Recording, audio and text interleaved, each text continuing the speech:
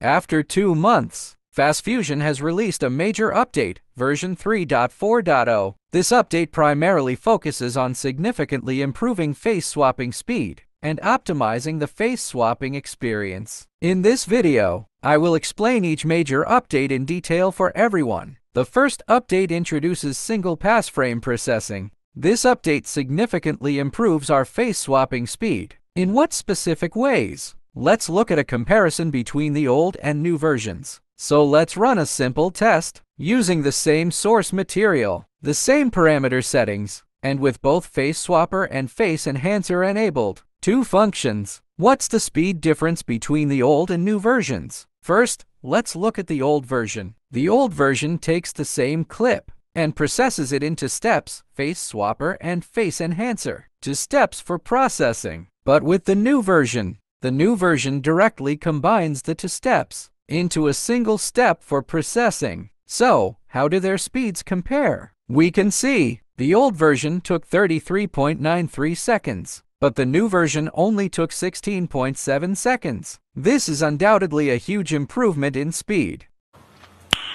Nice. Let's look at the next update. Process inference on multiple execution devices. This means if you have multiple graphics cards, you can now use them simultaneously to process your face swap. This also undoubtedly speeds up your face swapping. Next, the third item, added a side-by-side preview mode and preview resolution. This is an update I particularly like. It greatly optimizes the face swapping experience. Let's see what the preview in the old version was like. It's like this. In this case, you can't see a before and after comparison. Let's see what the new version is like. The new version adds a preview mode selection. Default is the same as the old version, but it has a new frame-by-frame mode, which is a comparison between frames. The frame before the swap is on the left, and the frame after the swap is on the right. And there's a face-by-face for a before and after comparison. The face before the swap is on the left, and the face after the swap is on the right. This way, we can clearly observe the effect of the face swap. It also adds an option for preview resolution. This means the resolution here can be adjusted. We can see after setting it to 512, the resolution here is clearly lower. Let's look at the next update. Introduce expression parameter. In the new version, if we enable expression restore, we can see it adds an expression restore region. This function allows you to control which part of the expression you want to restore. On to the next update. Improved webcam experience and performance. This is mainly for live streaming face swap projects. There aren't any very important updates here, so we'll just skip it. Next, reintroduce the unit. Face detector. Let's look at the new versions. Newly introduced face detector. It's here in the face detector model section, so I've also put up a comparison chart of these face detector models. I've put it up. Everyone can take a look. The main thing about unit is that it's very lightweight. Its performance isn't the best. Let's move on to the next update. Add voice extractor model argument. It's here in the left, under the face swapper weight. Samely, I've also put up a comparison chart of these voice extractor models.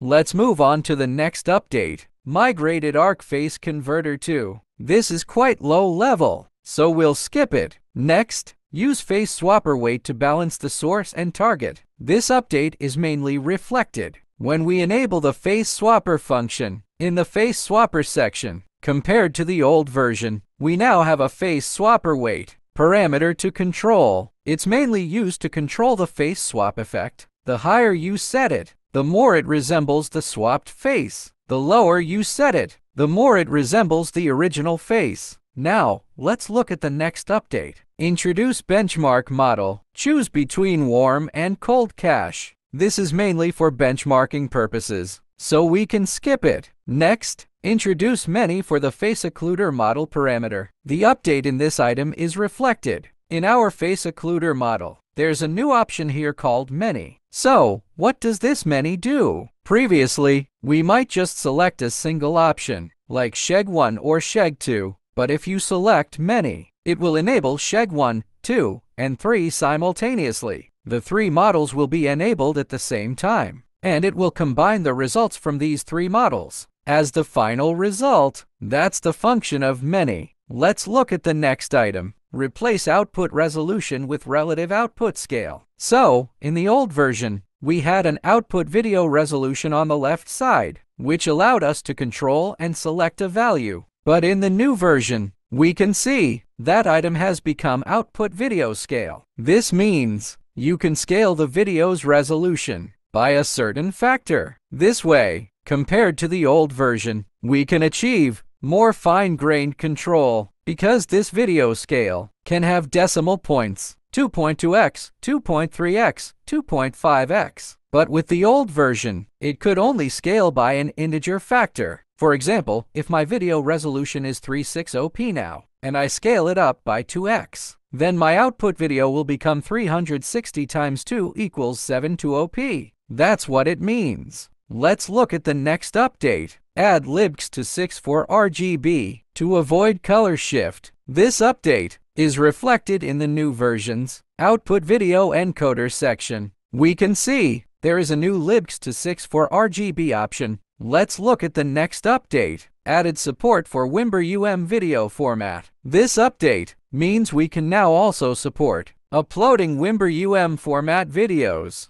Next item, experimental support for MyGraphs execution Provier. This is quite low level. We'll skip it. Next, log model information in debug mode. We rarely use this debug mode. Regular users don't pay much attention to it, so we can skip it too. Next, remove the execution queue count parameter. In the old version, on the left side, you can see below the execution thread count, there was an execution queue count. But in the new version of the software, below the execution thread count, we find that this execution queue count is gone. So why was this parameter removed? It's because the developers found that this parameter wasn't very useful. We usually just adjust the execution thread count to achieve the effect of controlling the face swapping speed. On to the next update. Removed score and classifier items from the face debugger. So, in the old version, if we open the face debugger function, we could see we had face detector score, face landmarker score, and also age, gender, and race options. Now, in the new version of the software, if we also enable the face debugger function, we can see in the face debugger options here that those options we just mentioned are gone. So why were these options removed? I won't go into too much detail here. Simply put, these options were not very useful. Let's look at the next update. Fixed headless runtime crash when passing an invalid output path, and fixed the demographic filter for mutilated faces. These two updates are not very important for us, so we'll skip them as well. So, that's all the updates for version 3.4.0.